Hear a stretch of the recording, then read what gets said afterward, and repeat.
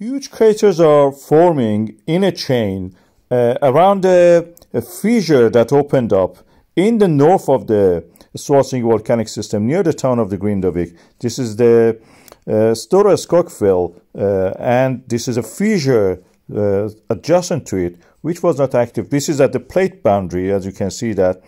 Right at the plate boundary, we can see the difference between the Americas and Eurasia by looking at the texture of the ground. As a geomorphologist, we can see that.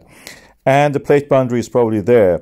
Over the time, they have developed a huge rim around these erupting fountains. And by looking at this, as a geologist, I can tell that there is an estimate possible for the height of these rims forming there.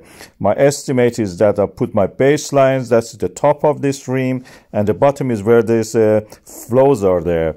Tiny lights there, you can see tiny specks of the yellow. And baseline, and I can put my arrows and measure the height. My estimate is 15 meter, 1.5.